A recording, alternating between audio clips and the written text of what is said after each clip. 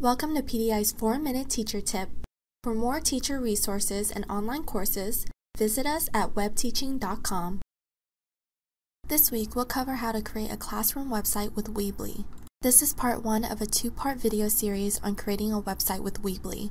We'll cover the first half of creating the website this week, and next week we'll cover the second half. To get started, go to education.weebly.com and create a free account.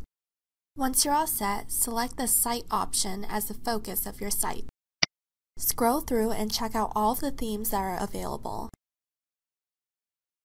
Pick a theme that you like. Select the first option to create a subdomain of Weebly, which is free. Select a name to go before .weebly.com. This URL will serve as your web address. You are now in the site editor. Scroll down to look at the theme that you chose. The canvas that you're looking at provides a preview of the site. On the left are the elements that you can use to add content to your page.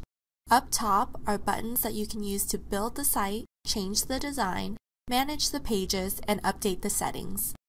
Every theme has pre-designated areas where you can add text. Click on these areas to change the text.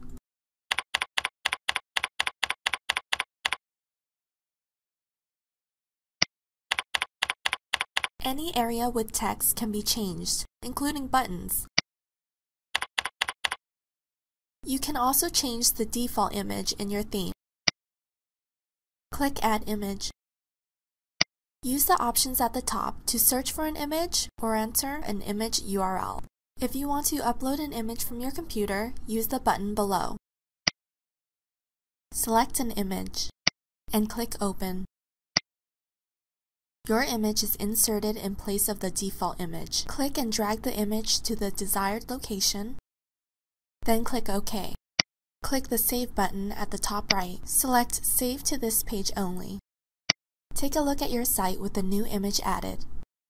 Notice your site has a navigation bar at the top. There are 3 default pages: Home, About, and Contact. We are currently on the Home page, but let's click on the next link to edit and preview the About page. Here we are on the About page. Notice this page has an image header. If you don't like it, you can remove it by hovering over the image, clicking the gear icon, and selecting No Header. Let's practice adding content to this page. In the Elements panel on the left, click and drag the title element onto the page.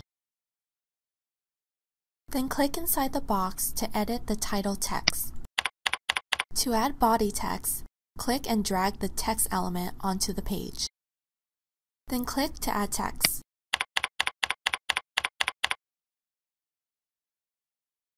Now let's try adding an image. Click and drag the image element onto the page. Click on the page element to upload an image. Repeat the same process we did on the home page to add an image. To edit the image, click on the image and click Edit Image. You can use the toolbar at the top to crop, rotate, or add effects to the image, or click and drag the sides or corners of the image to resize it.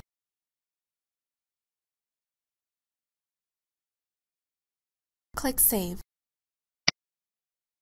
That's it for this week's 4-minute teacher tip on how to use Weebly to create a classroom website.